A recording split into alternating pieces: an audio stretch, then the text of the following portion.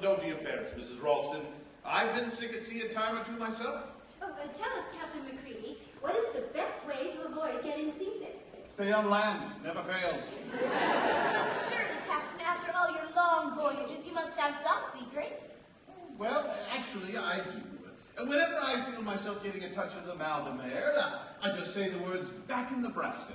And instantly I feel strong, healthy, and happy to be out at sea. But, Captain McCready, what's back in Nebraska? Mrs. McCready. But, Captain, you mean to say your wife never sails with you? Now, actually, she did once, many years ago, on this very ship. Of course, I wasn't the captain then. I was a mere artillery guard. Artillery guard? Well, this isn't a battleship. You don't know my wife. Now then, are there any other questions? I have one, Captain. What's the difference between a boat and a ship? I'm glad you asked me that. That's a very interesting question. Very interesting.